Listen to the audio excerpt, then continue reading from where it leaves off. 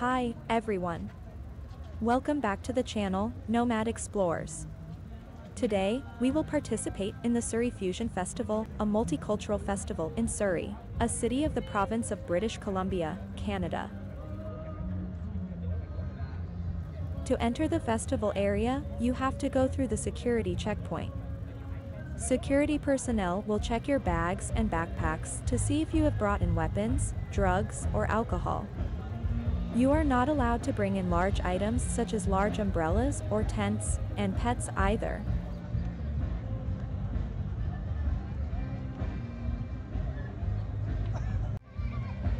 The first pavilion you see is of law enforcement.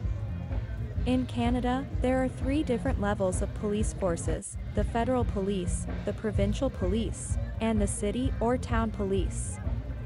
Each level of government organizes its own police force. However, if not eligible, local authorities can contract with the federal police to maintain security and order in their regions.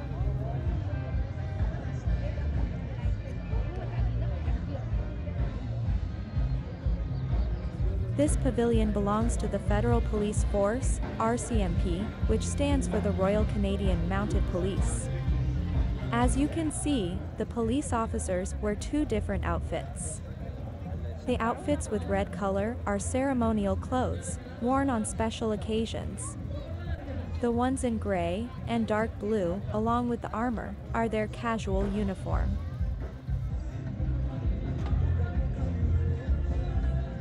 This Surrey Fusion Festival was held on July 22nd and 23rd, 2023, at the Holland Park located in the city of Surrey.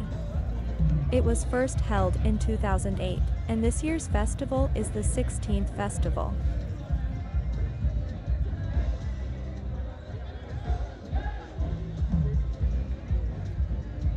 Surrey is the 2nd largest city by population after Vancouver, and the 3rd largest city by area in the province of BC. Surrey is the 11th largest city of Canada.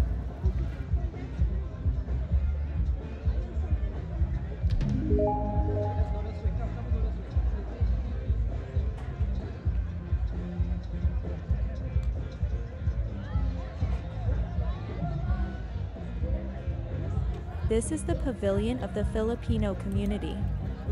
As you can see, in front of the gate of each pavilion is a greeting board with 3 lines of words. The first line is in English, meaning welcome to the pavilion. The second line has the same meaning but in that community's own language. And the third line presents the pronunciation of the second line.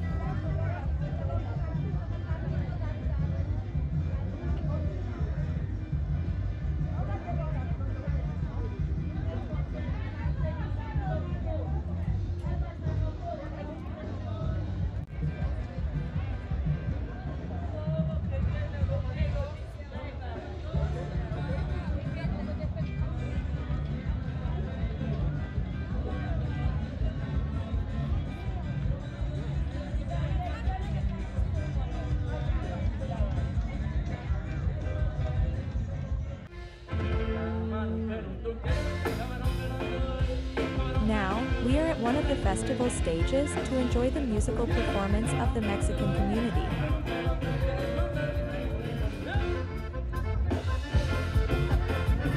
One of the features of Mexican clothing is a hat made of felt or straw, called sombrero.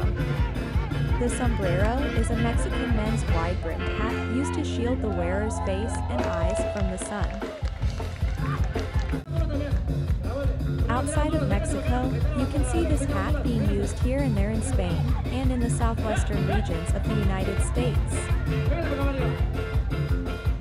Mexico is a country in North America with an area of nearly 2 million square kilometers, making it the 13th largest country in the world. With a population of about 126 million, Mexico is the world's 10th most populous country. After more than 3 centuries of being colonized by Spain, the vast majority of Mexicans currently use Spanish in their daily communication. Because of its large population, Mexico has the largest number of Hispanic speakers in the world, including Spain. However, Spanish is not the official language of this federal state.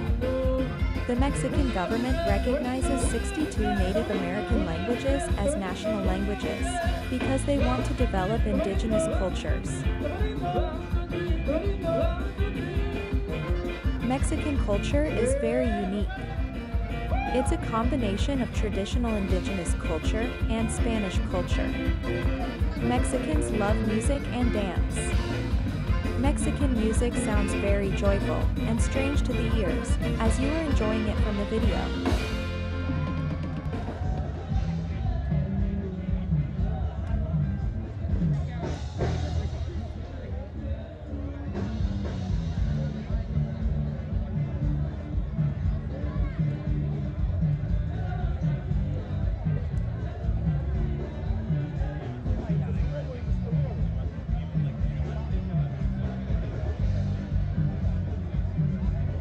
In cultural festivals like this, each pavilion is usually divided into two areas. One area serves as a food court, used to introduce traditional dishes of their homeland to festival guests. The other area is used to introduce other traditional features such as clothes, music, or jewelry.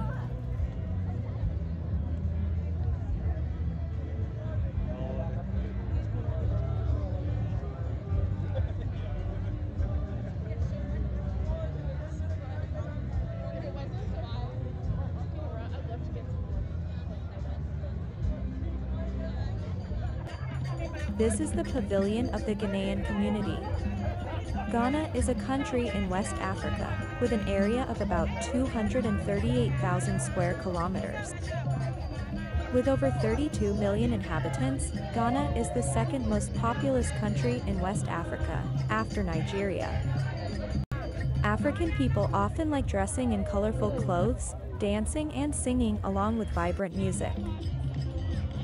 Next to Ghana is the pavilion of the Ukrainian community. Ukraine is a country in Eastern Europe, the second largest country in Europe after its neighbor Russia. Currently, the war between Russia and Ukraine causes many Ukrainians to flee to other countries, including Canada. They have been helped by the Ukrainian community here to settle their lives in Canada. The first Ukrainians immigrated to Canada around the end of the 19th century. They came to Canada in search of a better life. Most settled in the western provinces of Canada, as these provinces offer fertile soil and economic opportunity for agriculture, which is a familiar occupation for most Ukrainian migrants. The number of Ukrainians immigrating to Canada is increasing. According to 2016 census, about 4% of the Canadian population is of Ukrainian origin.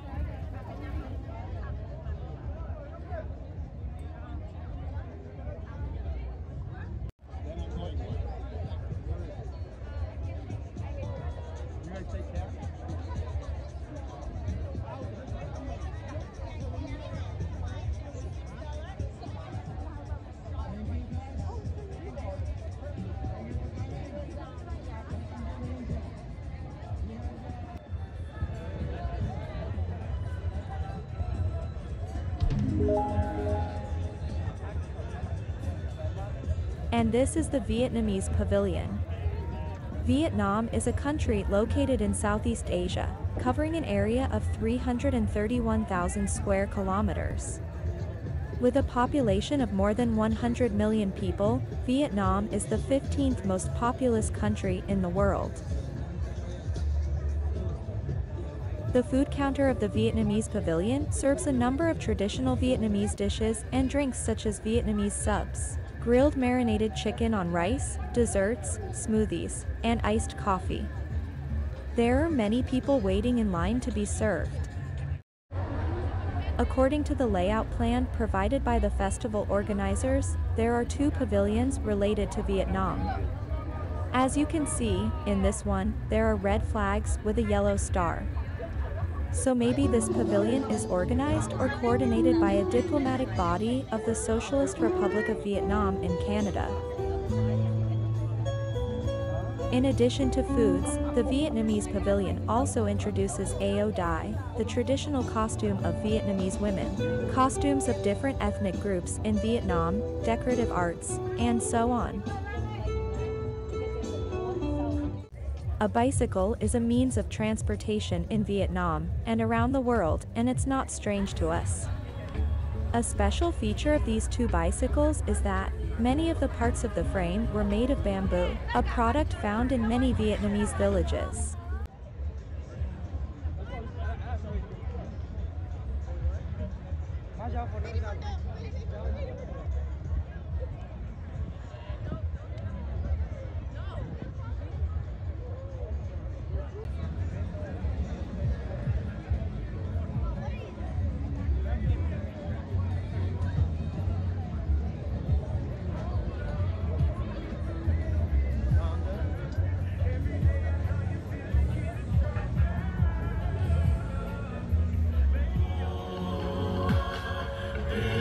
We're standing in front of the Tongan Community Pavilion.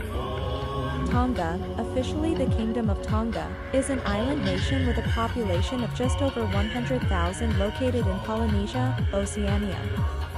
The country covers an area of 748 square kilometers, including 171 islands, of which only 45 are inhabited.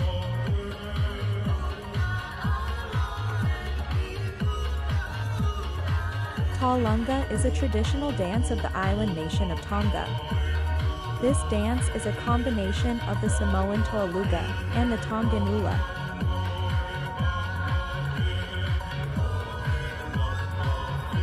Talunga is a dance for single young women, especially for them to perform on their wedding days. However, sometimes, you may see married couples or elderly women performing this traditional dance.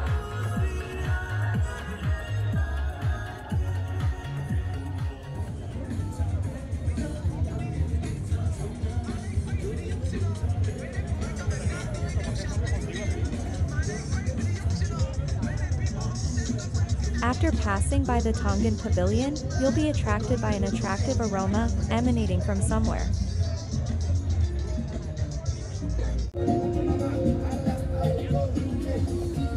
And here's the culprit, the German pork leg ovens.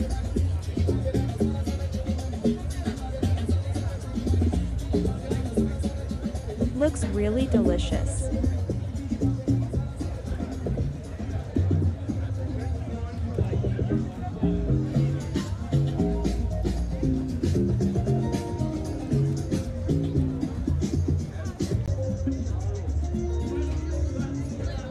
Three ovens can bake up to 100 pork legs at the same time.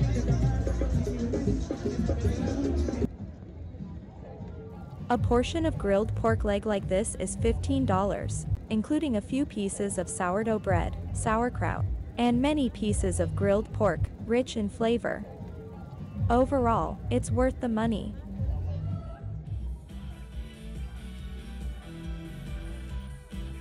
Now, we go back to one of the stages to enjoy a performance by a group of teenagers.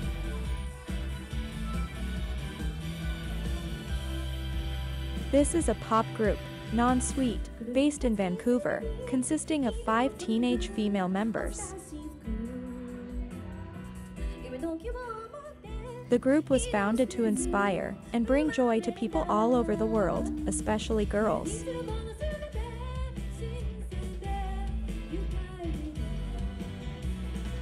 While offering a unique musical experience with a Japanese twist, the members aspire to lead the way for J-pop girl groups in North America.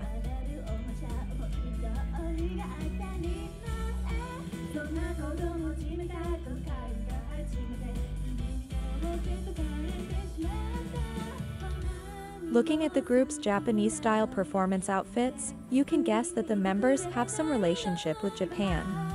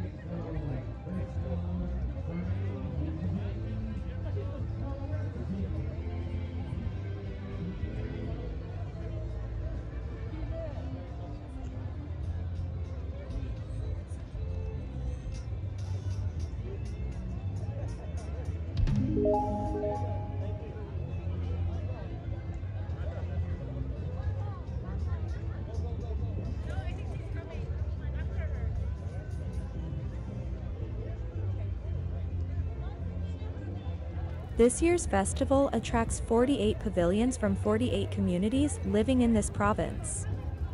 Actually, it's not a major multicultural festival in Canada. Compared to the festival of the same kind, Edmonton Heritage Festival, organized in Edmonton of the neighboring province of Alberta, this festival of Surrey is smaller. The Edmonton Heritage Festival is the world's largest three-day multicultural festival.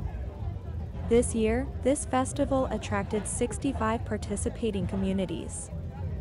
You can watch the Edmonton Heritage Festival of the previous years on the same YouTube channel.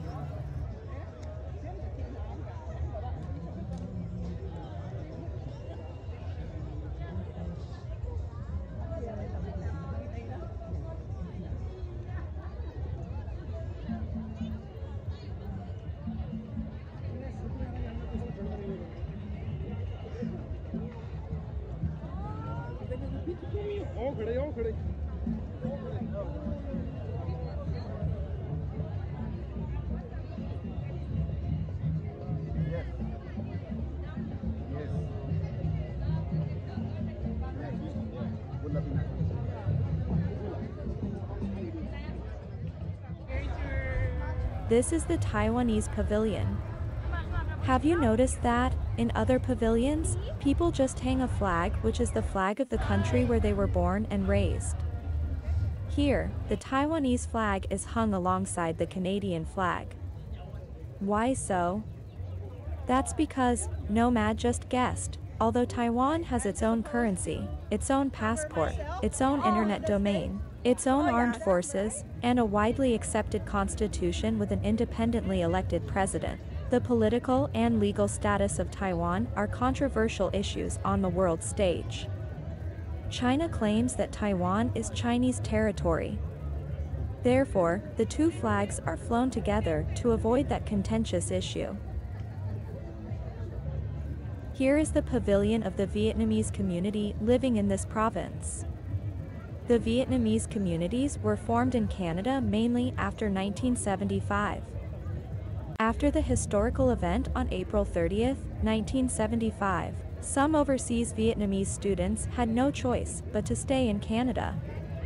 Vietnamese asylum seekers were allowed to settle in Canada after trying to cross the Vietnam border.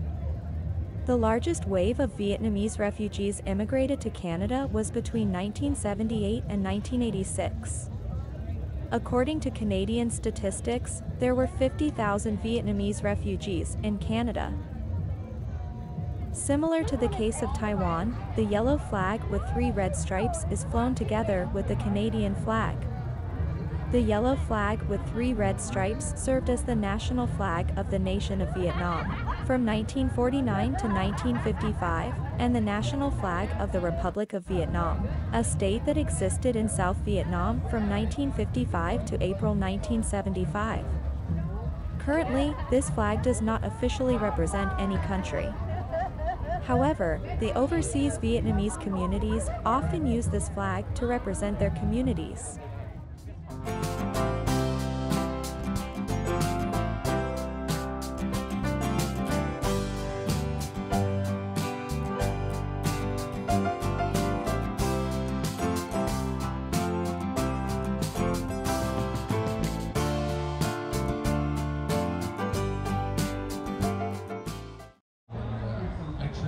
This is on stage for the Indigenous peoples.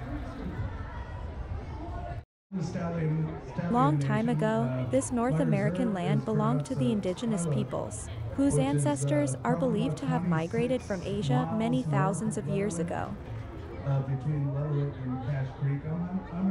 These Indigenous people lived by hunting, gathering, and farming. Around the 15th century, Europeans, mainly the British and the French, set foot in this land to explore new lands, serving their expansion of territories beyond Europe.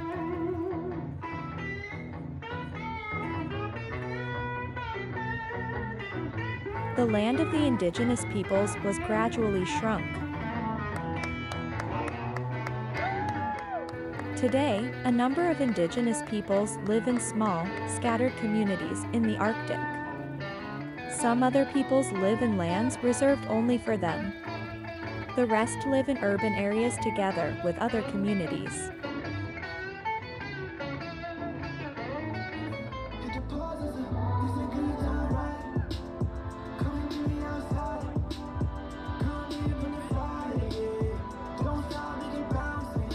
To serve the diverse tastes of the audience, the organizers arranged 8 stages scattered throughout the park. Each stage has its own function. For example, one stage serves traditional cultural performances or contemporary performances by local artists. Another stage is for teaching cooking traditional dishes. Those who love singing and dancing can join dance lessons or enjoy dance battles at another stage.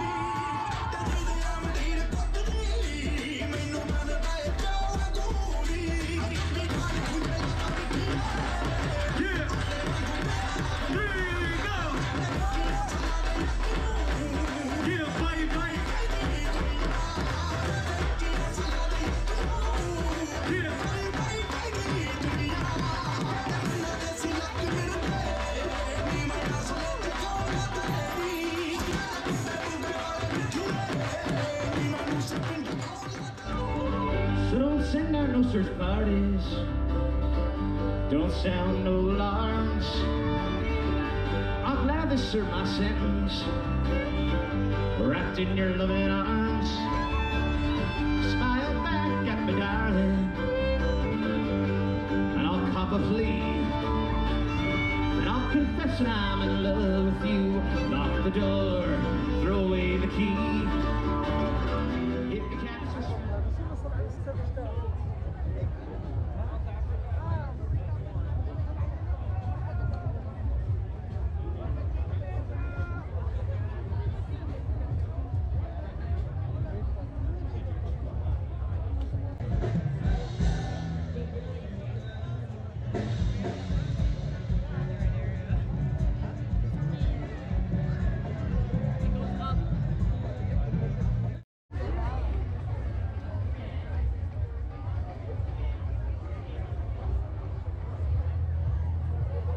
Canada is present at this festival. Here, they'll provide you with information about the country, culture, and people of Canada in each different regions. This information is very useful if you're newcomers to Canada. In addition, they also have small fun activities for children.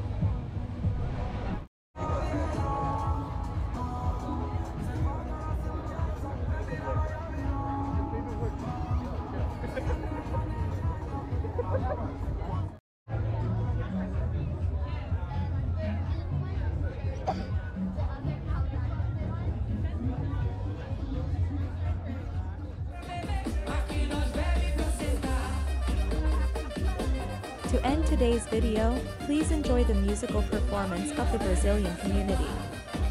Brazil is the largest country in South America and Latin America. Worldwide, Brazil is the 5th largest country by area, 8.5 million square kilometers, and 7th by population, about 215 million inhabitants.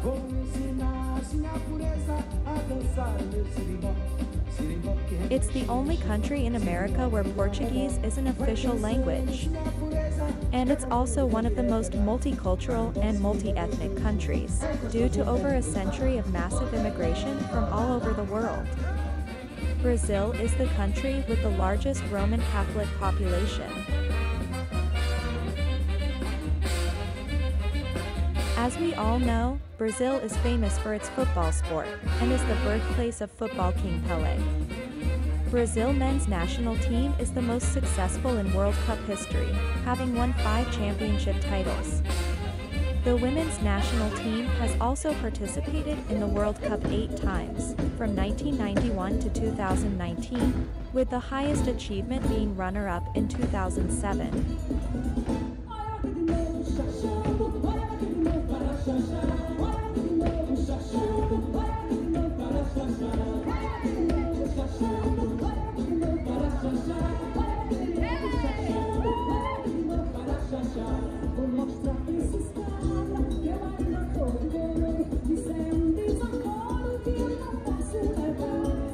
Brazil is also famous for the samba dance. The term samba originally referred to any Latin duet dances that originated from Congo and Angola.